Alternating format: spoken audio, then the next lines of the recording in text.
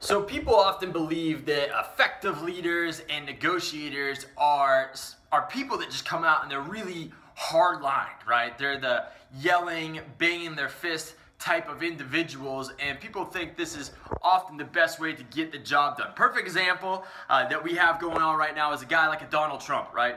He comes out there, he's very hard-lined, we're gonna build a wall, bangs his fist, and that's the way he gets things done. Now, you can get things done that way, but long term, it's harder to do this. Now, Jocko Willink is a Navy SEAL, right? Or former Navy SEAL. He goes out there and helps a lot of businesses take things to the next level. And he talks about how in the military, a lot of time, you get those leaders that yell and pound their fist and say, this is the way we're gonna do it.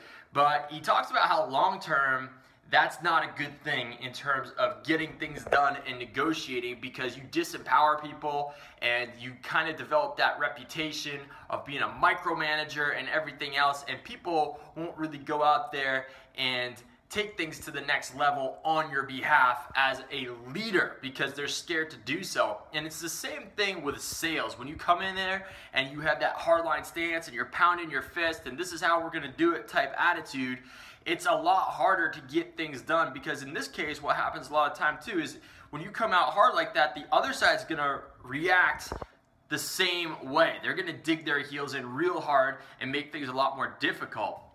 So instead, what you want to do is try to be a little bit softer up front and just work with them and tell them that you have their best interest in hand and that you're just trying to look for something, a way that you might be able to possibly help them out. Now, when you come at it with a softer stance like that, people become more malleable. You can do more with them and have more effective ways to negotiate, and you in turn will actually get a lot more out of the stance versus coming out there, banging the fist, and being aggressive, right? So give it a shot.